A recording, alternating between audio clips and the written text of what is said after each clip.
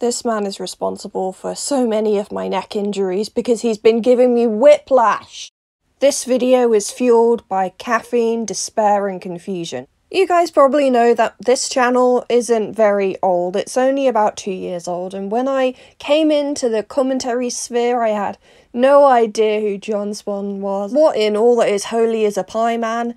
And it's only recently that I've actually managed to figure out these things. There are certain rabbit holes that I'm very reluctant to go down because I don't know how far they go down and how long it will take for me to wrap my mind around it. When I first came in, the only thing that I really knew about John Swan was that he was the copyright expert of sorts. The only communication I've ever had with John Swan is when I asked him for help with my Katie Morton copyright circa 2020. Ah, that's right, Morton. I haven't forgotten, and I haven't forgiven. It's been a year. Anyway, from what I gathered, John Swan had a pretty good reputation. He was credible, and he used resources that were relevant to what he was talking about. So when the words controversy and John Swan came together, I had no idea what people were talking about. And I want to talk about using reputation as a measurement for credibility. Let's go over a brief history of John Swan controversies, and if you're looking for a detailed and concise version of events, this isn't the video for you. One could say that I live under a rock, having a life and that, but I've only really learnt the intricacies of these events like yesterday. Number 1, the Dream situation. I don't know a dingly-dangly thing about Dream except he's a Minecraft YouTuber and was accused and proven to have cheated in Minecraft. How do you cheat in Minecraft? I haven't ventured into Minecraft, I'm still on Terraria. John set up a Discord account, or changed his existing Discord account to impersonate Dream, and then began messaging Harley TBS, another creator, trolling them by sending racial slurs and inappropriate Minecraft mods as Dream. I just want to stop and add the fact that people create adult Minecraft modifications for the game truly speaks to the level that we've reached as a society. Technology is limitless and bountiful and can be great in improving us.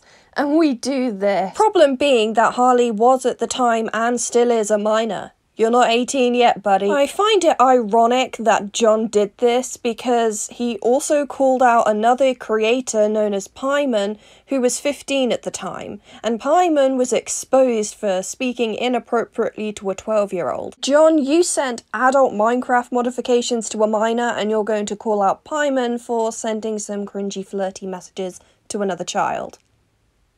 John railed on Pieman, telling him that he needed to get help for his problem and saying that he had no place on the internet. And when Pieman unsurprisingly released a statement stating that he wanted to yeet himself, John accused him of unaliving baiting. Both of these situations are perfectly and beautifully outlined by Willie Mack, and I will link his video in the description.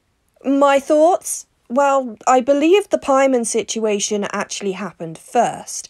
My comment basically is, no, the guy isn't an undesirable, he's a teenager. I will say I am quite critical of relationships that happen between young people when there's 2, 3, 4 or more years between them. This is because between the ages of 0 to 25 are when human beings have the most amount of milestones within a short amount of time when speaking about development. And this is why I would generally advise that young people stay to other people in their own age group.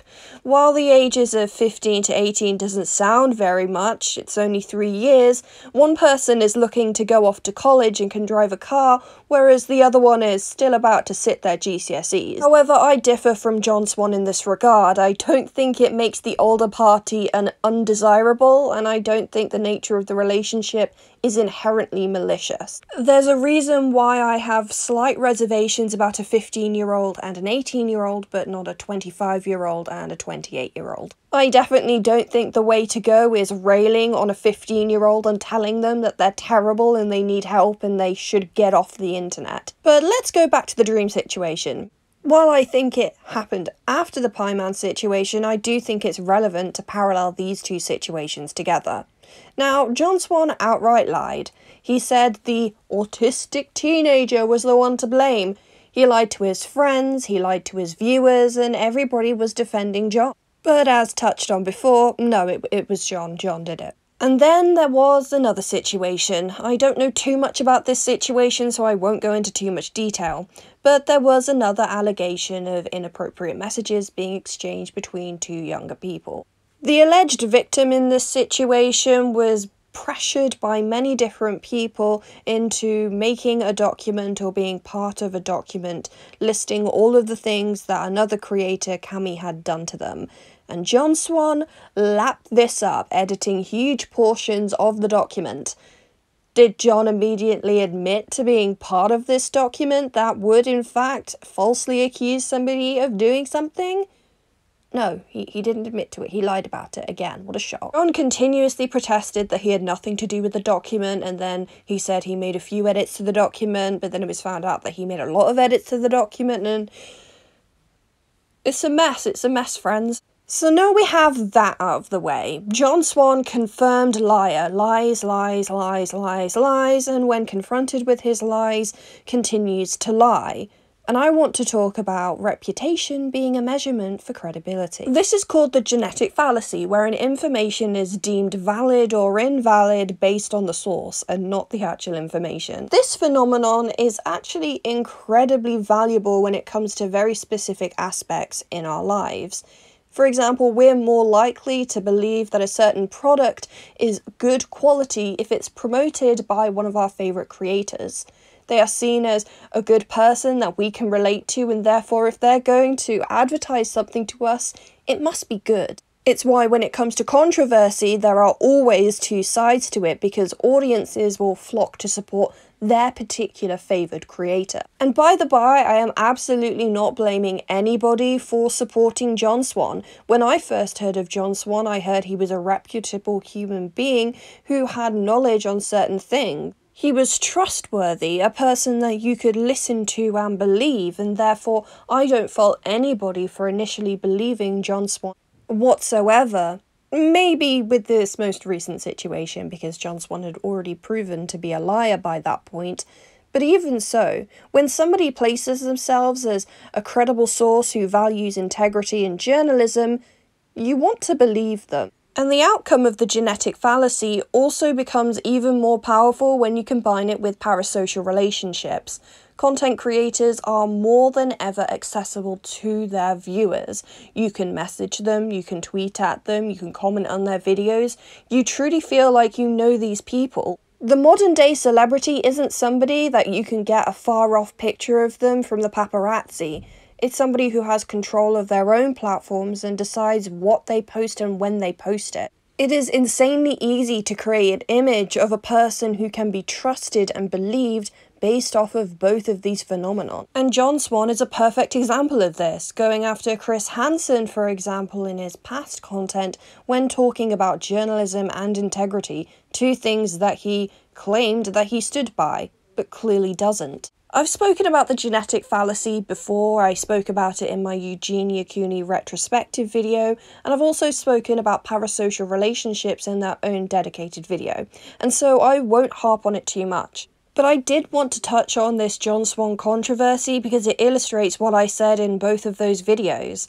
And I think it's up to viewers definitely to reevaluate how they see people in the media. But it's also easier for viewers to be manipulated more than ever into trusting somebody who shouldn't be trusted to begin with. Again, I've already talked about these subjects before, but I haven't spoken on John Swan, and it's quite interesting because I've almost gotten whiplash from this guy.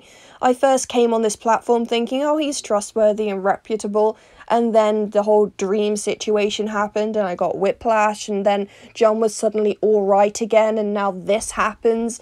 Honestly, he truly should pay for my medical bills. I know that healthcare is free in the UK, but just out of principle. And in the words of the good old Benjamin Parker, with great power comes great responsibility.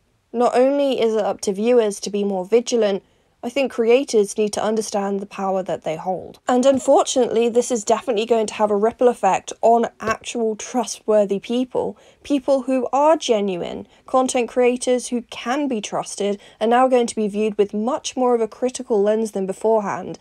I think this is what the fallout of this situation will be for the commentary community and the whole of YouTube. John Swan has not only done a great disservice to himself and his career, but the community as a whole, and for all content creators. People aren't going to trust content creators anymore. In some regards, that may be better for the viewer, but when it comes to the content creator themselves, they're all going to be lumped in with people like John Swan. Assumptions are going to be made about them because of John Swan.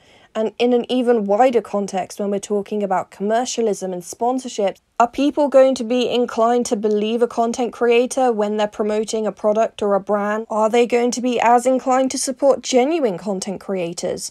Or when other controversy comes up, are people going to be less inclined to believe a content creator's side, even if it is the truth? Maybe that's hyperbole and everything will be absolutely fine, but when it comes to the interpersonal relationships of commentary community creators, I think they're going to be less trusting in their own friendships as well. I just wanted to talk about this and the wider problem when it comes to John Swan and believing creators based on reputation rather than evidence. I hope this was slightly informative and slightly interesting, and I will see you guys in the next video. Bye.